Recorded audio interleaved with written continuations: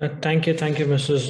Ekta. In fact, we are looking forward to a very exciting next 2 days to talk about lung cancer updates.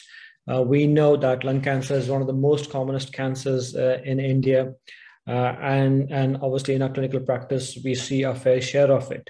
But having said that, I think a lot of advancement has happened in lung cancer, and the things are changing at such a rapid rate that we are finding it difficult to keep up.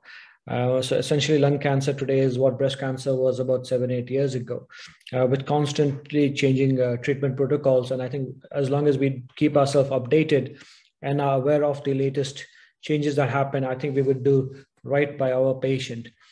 So we have, like I said, an exciting evening set forward to talk about essentially the targeted therapy in lung cancer. And we will talk about the immunotherapy in lung cancer tomorrow, but today is dedicated to various targeted therapies in lung cancer, because we know that a vast majority of lung cancer are driver driven, and targeted therapy has in fact changed the landscape of how we perceive lung cancer and has benefited our patients all across.